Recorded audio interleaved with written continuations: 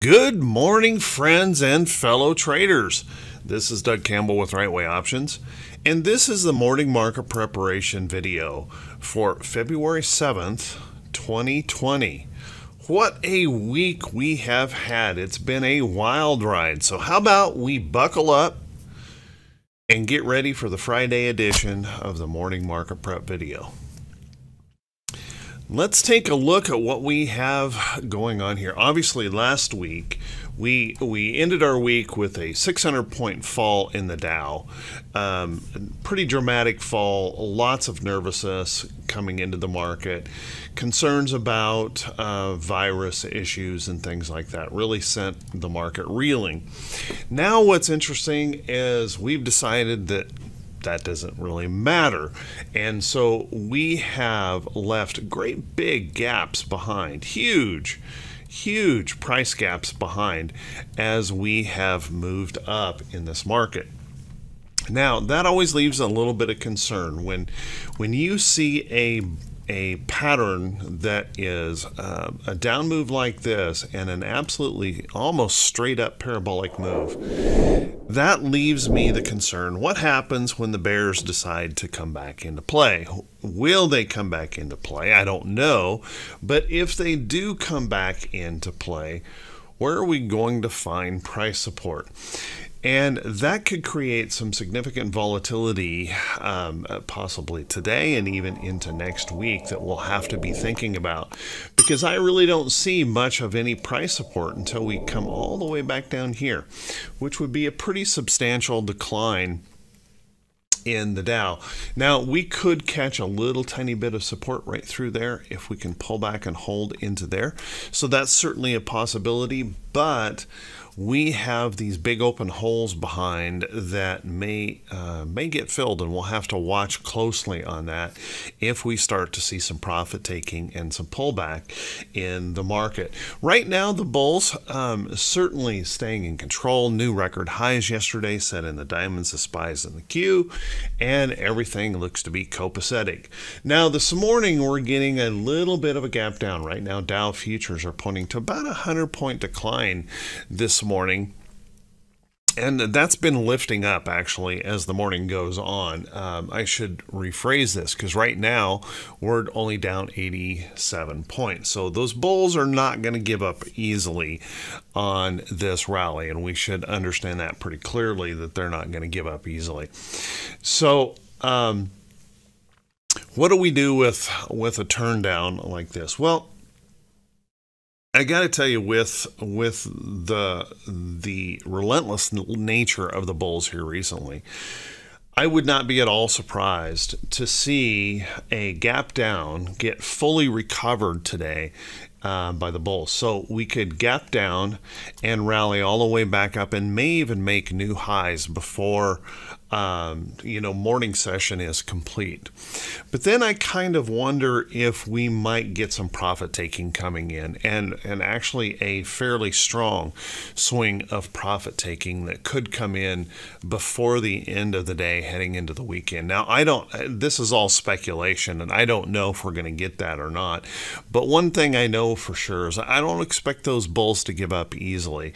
If the bears start coming back in and start pushing down, if we start opening up and falling into some of these gaps, we could see some pretty volatile moves down as well. So just keep that in in your mind, and maybe think about that carefully as you're considering your current positions.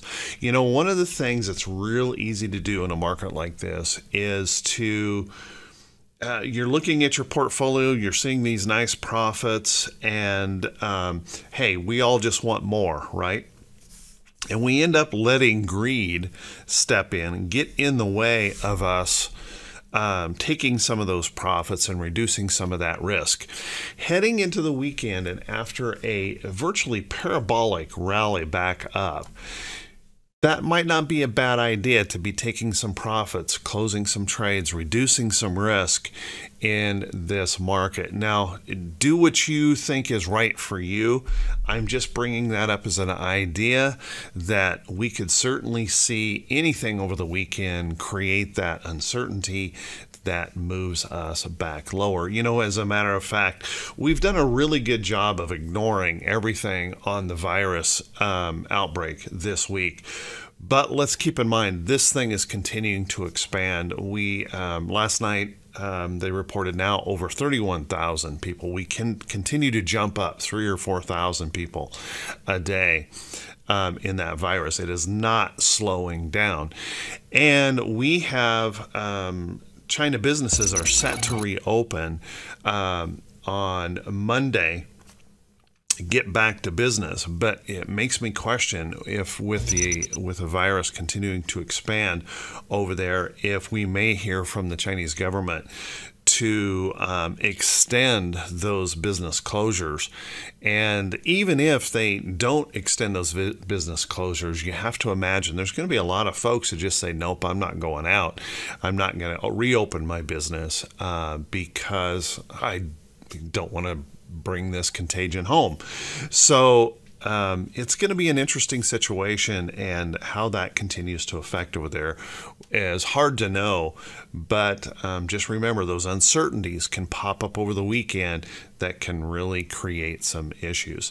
So everything started down a little bit this morning when China ended up delaying their trade data. I'm guessing it has something to do with all of the activity over there and the issues going on. But they delayed their trade data last night. That put Asian markets into kind of a mixed mode last night. And European markets this morning are all looking slightly lower this morning. So just a little bit of pullback may be coming in this market, and probably not a surprise after such a big rally. Let's take a look at the SPY. SPY, another record high here in the SPY, and once again a very straight up move here in this market. You know, at some point in time, you go up that fast, you shoot up that fast, some kind of rest or pullback is due eventually. So we shouldn't be surprised if that occurs at any time, and we'll want to be thinking about those potential profits that we can capture in that move. Of course, breaking through that resistance high, we have that possibility that if we do pull back, we just pull back and bounce right off of that level. But I have to assume that we're going to get more of a pullback after such a steep rally. And if we drop into some of these gaps, just expect some volatility to be created if that does occur. Not that it will occur, but if that does occur, we'll want to watch that pretty closely. Let's take a look at the Qs. Qs has been the leader in this market, just relentless. We have had the big companies, Microsoft, Amazon, those kind of companies really lifting the entire market up. And as you can see, finishing at record highs yesterday, continuing to record high close, I should say, continuing to show tremendous bullishness in the tech sector. As you can see, we're getting a slight gap down here this morning. Nothing major here at the moment, but a slight gap down in the NASDAQ this morning. So once again, as we start to pull back, this one I think has the better opportunity to pull back into a price support, because that's a fairly substantial pullback here, and hold some price support, where the diamonds in the SPY have some big open holes below that could be a problem. Obviously, if we were to pull back and drop into this gap, that could get pretty serious here, but I wouldn't be suggesting that is possible yet. We don't see that kind of bearishness coming into the market, at least for now. Let's take a look at IWM. IWM had a good day yesterday, continuing to push up, but as you can see by the end of the day, they started to turn around at this price resistance level. Just didn't quite feel the love that the rest of the indexes seem to have. Turned around, leaving a bit of a dark cloud cover. And now this morning, IWM is gapping a bit lower here into that move. So a pullback into this support area right in here would not be a big surprise. At all. We'll want to watch that though. If that happens to fail, that could be a problem with a lower high in IWM. So keep that in mind. Let's take a look at the VIX. I think what's interesting is with the rampant bullishness that we've had here is that the VIX has not been really giving up all of that fear. So, for example, we went just on in the virus issues. We went from down in here on those virus concerns all the way up here. But notice we've gone only about half of that way back down, even with this meteoric rise that we've seen in the market. So a little bit of concern here for me that we haven't had a corresponding response in the fear on VIX. So keep an eye on that. If we were to find some support in here, maybe off of this downtrend, off of these highs right in here in the chart, find some support, a little fear comes back in here, then we hold that higher low and fear could really start to spike. So kind of keep that in mind. Don't expect that to occur, but if it does, we want to keep a close eye on that. One thing this morning with the gap down that we're setting up for right now in the market, that we could see that fear creeping back up here above this level right in here, and that would certainly be just a little bit of concern if we break back above that resistance that we just finally cracked back down below this week. So watch that closely if that were to occur. Let's take a look at T2122. T2122 is the 4-week new high, new low ratio. Kind of interesting yesterday that even though we broke out to new record highs yesterday, T2122 showed us that maybe the breadth of the market was not as strong as it was being, as it appeared. So we went from a completely oversold condition to a overbought condition in just a real, 3 days. Essentially, we recovered completely. But as you can see yesterday, even though the market was going higher, notice that T2122 was pulling back. What that tells me is that we were being pushed up by very specific stocks, the big tech, not big tech, but the big market cap stocks that were pushing up and providing us that upside move in the indexes, but we weren't seeing that spread over a lot of stocks. And if you were looking at stocks yesterday, you may have found that to be difficult to find any really good signals yesterday in stocks because so many were kind of sliding sideways or pulling back overall. So kind of keep that in mind. We had a little bit of indication that the bulls may be wearing out, even though they continue to push in really specific select areas yesterday to keep that market running higher. So we'll want to watch that carefully. Let's take a look at our economic calendar for today. And our economic calendar does have a few things that we want to pay attention to. But really, the first thing is going to be before the bell here this morning. We have that employment situation number. Now, right now, consensus estimates are it's going to come in probably in line. I don't think anyone is expecting that to be any kind of a major surprise. Jobs are going to remain strong. Our economy, our jobs numbers have just been remarkably, as a matter of fact, historically strong. So I don't expect a whole lot of price action movement around that, but the market always is pensive ahead of a number like that. So let's kind of keep that in mind. The rest of the day, not much going on here on that economic calendar to really move us around. So at that point, we will focus back on news and earnings events. And earnings events today, we have a little bit of a break. We only just have over 40 companies reporting earnings today. So nothing that is it's just not one of those big days. But we do have ABBV reporting today. Looks like ABBV's gapping just a little bit higher on its report this morning. AVTR is reporting today. Doesn't look like we've got a report. Bid-ask spread is really wide. There's market makers trying to protect themselves there with that bid-ask spread as they're waiting for that report to come out. FE reporting today. There's another really wide bid-ask spread waiting for that report to come out.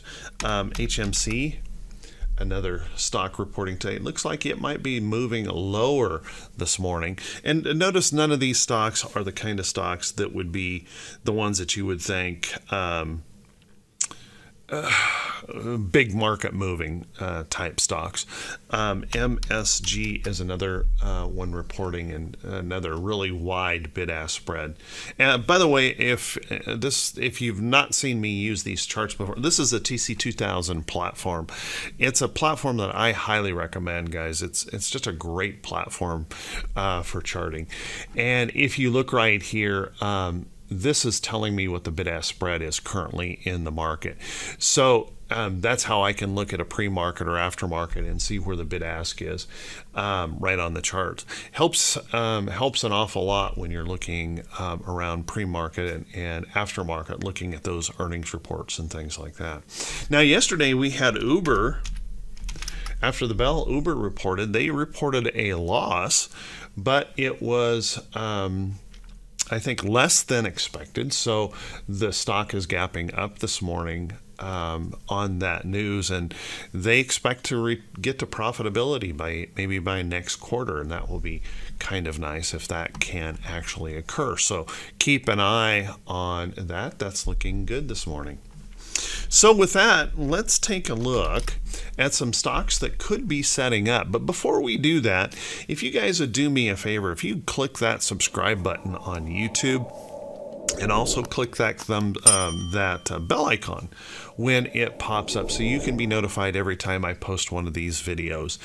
These videos are all about helping traders prepare for the day, to try and remove some of the emotion that you might be feeling in the morning, that rush of energy, that hype and drama that you pick up in the financial news, and just really look at the technicals of the chart and try to determine how you want to approach the market for the day. I can't tell you that my approach for the day is going to be the right approach for the day for you, but if you follow along with these videos, you can formulate that idea. Now, I can tell you that over the last 15 years as a full-time trader, this kind of thing has helped me a ton. I tend to years ago, I tended to react emotionally to the market, get all caught up in the fear of missing out, or I would chase, rushing, all of those kind of things. This preparation work made the difference for me in my trading, helping me focus on the right things and be prepared for the day. If you guys find that useful, if you could please do me a favor also and click that thumbs up button and leave a brief comment, so we can continue to grow this channel, reach out to more folks, helping more folks with their trading setup for the day. Thank you, everyone. You guys are awesome. I truly appreciate it. So with that, let's take a look at some stocks that are setting up or could be setting up. Yesterday, I mentioned a bearish stock, Starbucks, as a failure pattern, and that certainly did follow through to the downside. Now with this gap down this morning, it looks like it could extend that little sell off in Starbucks, so let's keep an eye on that. If we take a look at this with some drawings on here, you can see that we dropped down through this price support yesterday. That brought in those sellers, and now pushing lower, we could actually drop right into this little price support right in here before this sell-off finds a little resting point. We'll have to wait and see, but not looking too good right now in Starbucks. Long charts, there's some good long charts out there to be keeping an eye on. One of them might be AMD. Now, AMD has held up really, really well, and if you take a look and we pull this chart all the way back, we go back here, notice that AMD has broken out of even the 1999 tech bubble highs. And if we zoom back up here, you can see we've had a nice little pullback that held in this area of support. We bounced around in here with that volatility, but we're holding in this area of support, hanging out. So we've got this little wedge pattern forming, this little triangle pattern. If that can pop out of there and hold, AMD may have some more upside potential. So keep an eye on that. AMD has held up really, really well in this chart and looking pretty good. A chart that we had mentioned sometime before, and actually RWO made some money on this. If you take a look at OSTK, this is what we call a rounded bottom breakout pattern. That's where our 50-day moving average is well below our 200-day moving average, and our short-term averages cross up. We start to build this base in here on the stock. Notice that our 50-day moving average has started to turn the corner. We flattened out and we're starting to turn the corner. Buyers may be stepping up in here. So in that rounded bottom breakout, we're just looking for this stock to rally back to somewhere kind of the mean, a reversion to the mean, and that would be up around that 200-day moving average. Keep in mind, this stock has some resistance levels to deal with on the way up. So if we move up into this resistance area, we may find a pause. If we move through that, move on up into this resistance area, we may find that pause. So it's not a straight up move, but there can be really good money in here, and particularly as an option trader, really good money can be made in those quick moves in between those levels. So watch that close. OSTK looking very, very good in that round bottom breakout pattern. As you guys know, I've been mentioning Twitter possibly setting up, and of course earnings really messed this up. You had to gamble around earnings to take advantage of this. Now we've rallied up and we tagged this resistance level in the chart, pulled back there by the end of the day. So what we're going to want to do here is keep an eye on Twitter. Any consolidation in here that pops up could be an opportunity. A pullback that holds above the low of this candle, that holds above there, could give us an opportunity for a trade. So we've kicked this stock in the next direction here, kicked it to the upside, and if we can deal with this area right in here of resistance well, then there may be some upside potential. So Twitter might be something you want to put on a list. And last but not least, take a look at this CRWD. CRWD holding up very nicely in here. It's going to report first week or so of next month, so we'll want to keep an eye on that.